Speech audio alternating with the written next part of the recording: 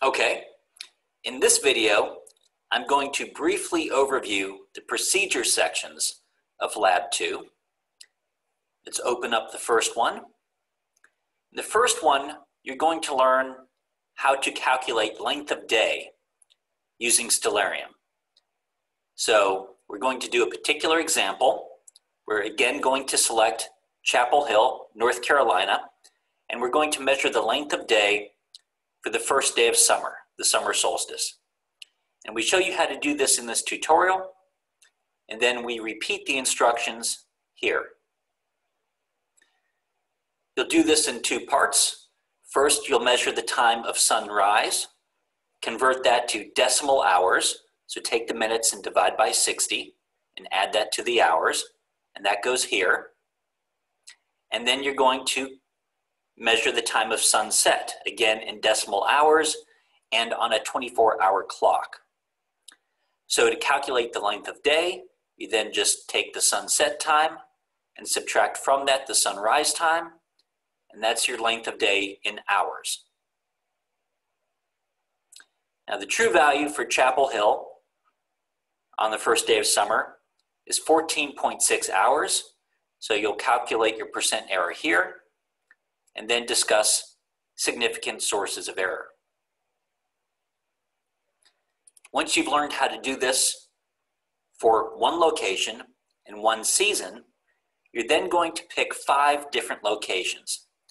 One near, but just a little bit south of the Arctic Circle. One somewhere in the middle of the Northern Hemisphere. You can reuse Chapel Hill if you want. One near the equator. One in the middle of the Southern Hemisphere, and one near, but at least a few degrees above the Antarctic Circle. Once you've selected these locations, you'll want to list them in Table 1 here, and it's very important that you list them from north to south, else the auto grading will get screwed up and you'll lose a lot of points. Now, you'll want to use Stellarium to look up the latitude of each of these cities, and you list those here. And you may have some difficulty finding a city or a location just a few degrees north of the Antarctic Circle.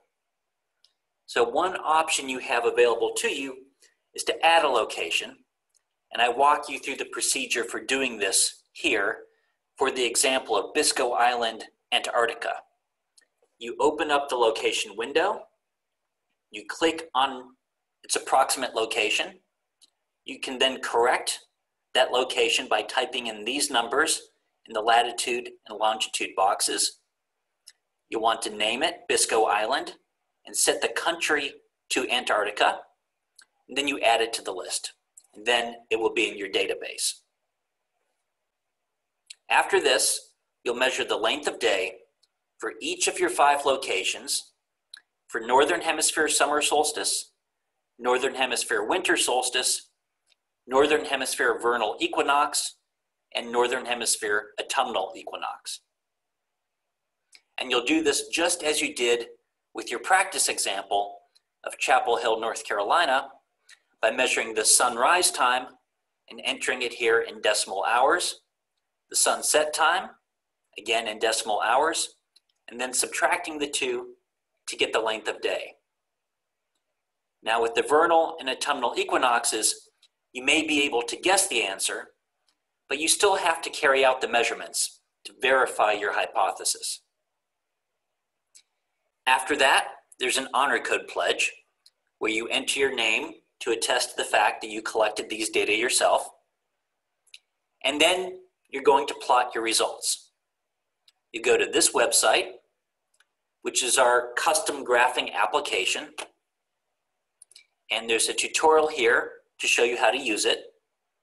Once you've plotted your data, you'll download it as a PNG file and upload it to WebAssign here.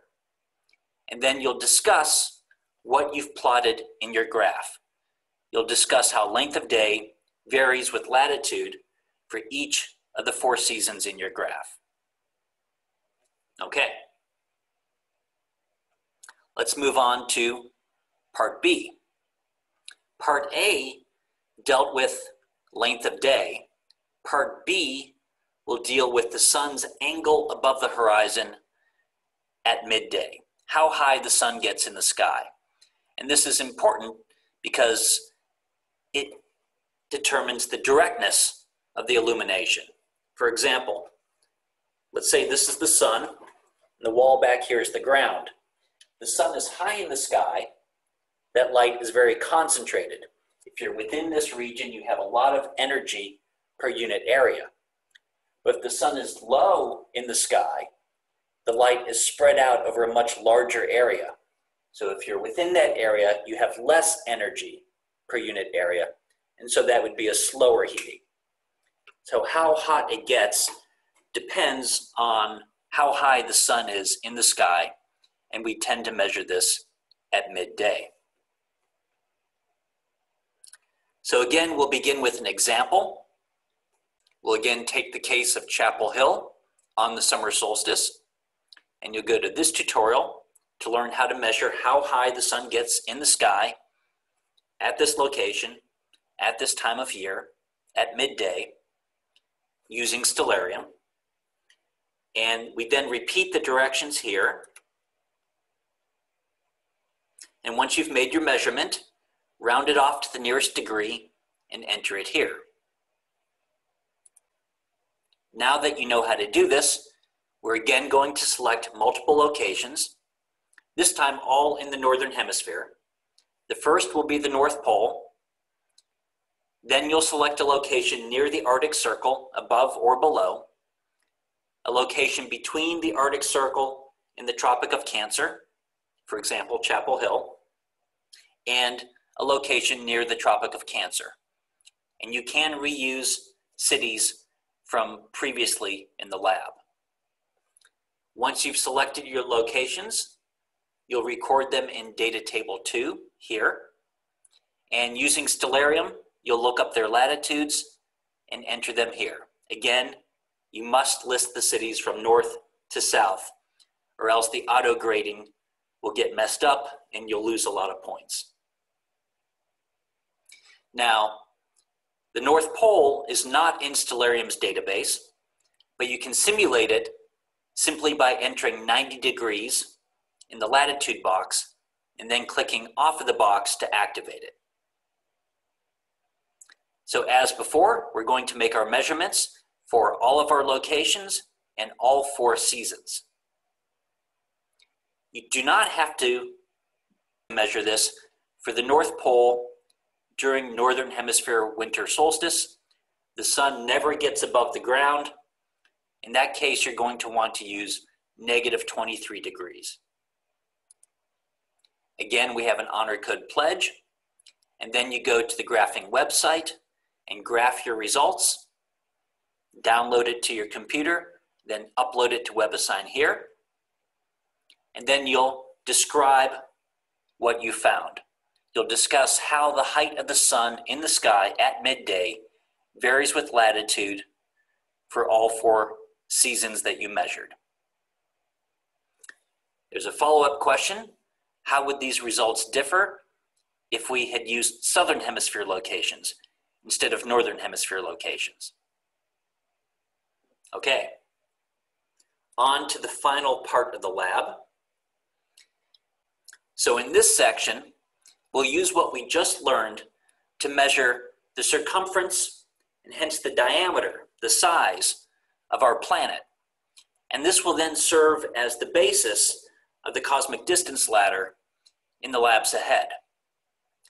So to do this, imagine a road trip on a relatively straight shot of road and on a road that runs north-south. So you can drive from one location to the next, and you can measure that distance using your car's trip odometer.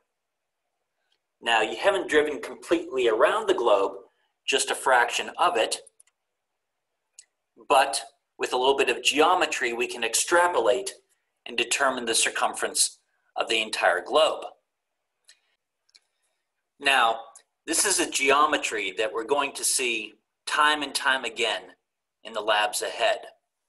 And that is, if you cover a certain distance on the outside of the circle, it's the same as covering a certain angle going around the circle.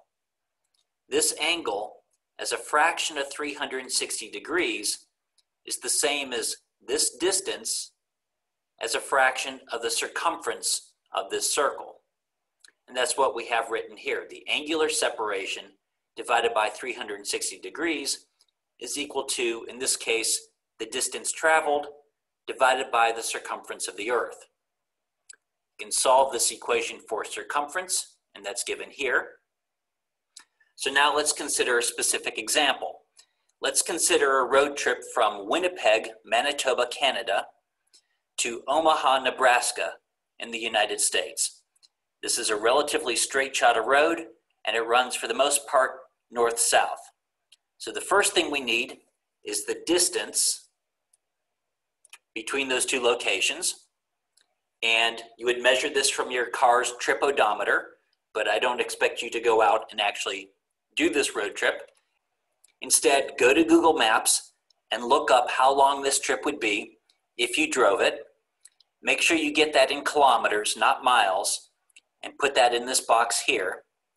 Then the only other thing you need is the angular separation. And what that angular separation is the difference in their latitudes. And you can measure this difference by measuring how high the sun is in the sky at midday at each of these locations. The difference between those angles, angle 1 here and angle 2 here, is the same as the difference in latitude. So using Stellarium, measure how high the sun is in the sky at midday. You can pick any season, measure it for Winnipeg, and then again measure it for Omaha. Enter those two numbers here, enter the difference here, and then using this equation, calculate the circumference of the planet. Enter that here, show your work here, and then take the circumference and divide by pi, and you'll have the diameter of the planet. Now the true diameter of Earth is 12,742 kilometers, so you can calculate your percent error here and discuss significant sources of error here. Lastly, I want you to summarize this process and take it one step further. So discuss how you would measure Earth's diameter using nothing but a shadow casting stick, a protractor to measure angles, again, a car's trip odometer, if you're on a road trip between two cities that are on a north-south straight shot of road.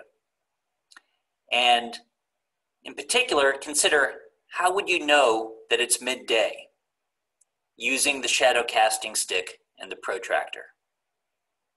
Okay, that's it for this video.